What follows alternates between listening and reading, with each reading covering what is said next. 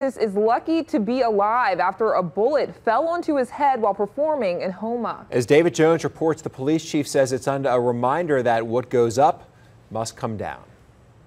A bullet fell out of the sky, like, I don't know. There's nothing really that we could do different. That it's just a freak accident. A fun, family-friendly weekend on the bayou took a shocking turn. We were playing right there in downtown Houma.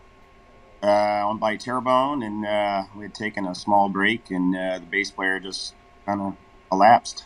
Josh Garrett of the Josh Garrett Band says the group was playing on the water at Luminate Houma when a bullet fell and hit the head of the band's bassist.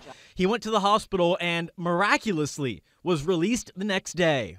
Initially, we thought that somebody had thrown something, a rock, or and when the police came, they said they had been responding to another event where shots had been fired, and then that's the light bulbs went off, and we kind of figured that it was a round that had fallen down onto the top of his head. This may be the first incident that I know of that we've had, and I've been here 24 years.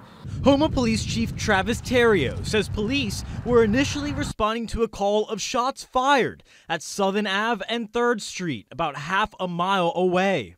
That our investigators are working on it, and hopefully we can, get some closure for the victim, try and figure out why someone would do something so stupid and fire a weapon into the air.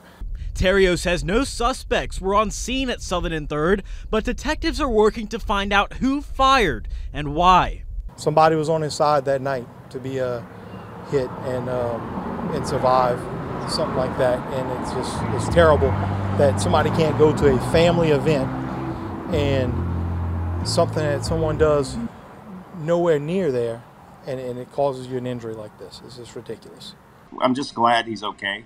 And this wasn't more serious than it is. The bassist did not want to go on camera and asked not to be named. Garrett says doctors decided to leave the bullet in his head for the time being. The organizers of Luminate Houma, meanwhile, have set up a GoFundMe to support medical expenses. We have that link right now on our website.